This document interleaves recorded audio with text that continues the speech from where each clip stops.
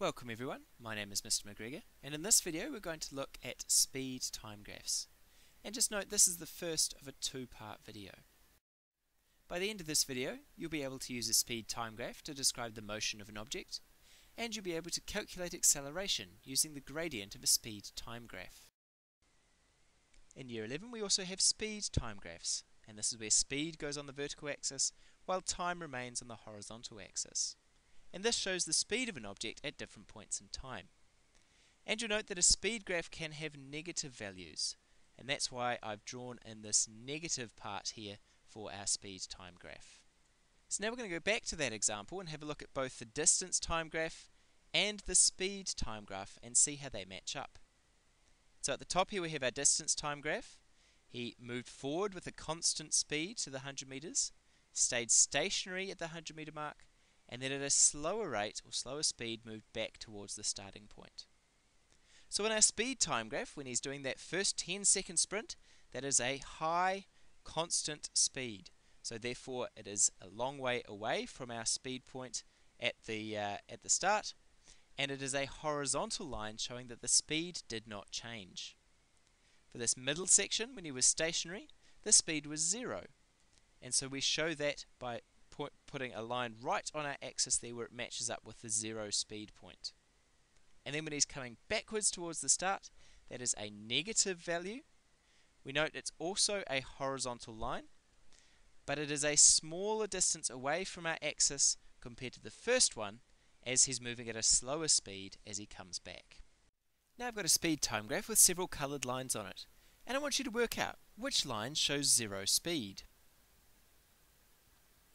That's right, hopefully you got it. It's the yellow line because it's right at the 0 point on the speed axis.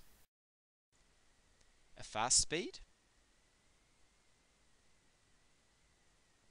The purple line shows a fast speed. It's horizontal, meaning constant, and a long way up, meaning fast. Slow speed. The yellow line is the slow speed because it's a lot closer to the 0 point, so not such a big speed number. And which one here shows acceleration? Again, a little bit of a trick. There's actually two correct answers. Both the red and the blue line show acceleration. The red line is a much higher acceleration because the speed is changing more quickly, but both show acceleration. So here is a speed time graph, and we're going to try and find the accelerations of part A, B, and C. We're going to use our acceleration equation that says the acceleration is equal to the change in speed over the change in time. And similar to the previous video, we're going to use our gradient formula as well. So if we look at section A, we can see it starts at 11 meters per second and it increases its speed at a steady rate to 22 meters per second.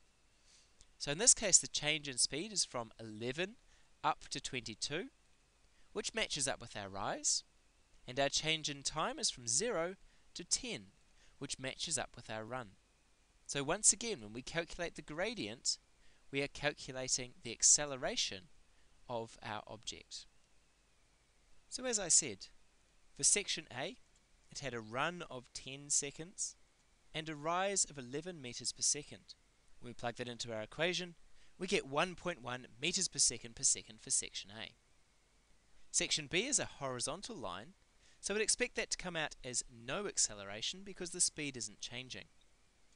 And with our change in speed of 0, at time of 20, we do get that, 0 meters per second. Section C has gone from 22 down to 0, therefore it's decreased its speed by 22 meters per second, and so I put a negative in front of my 22.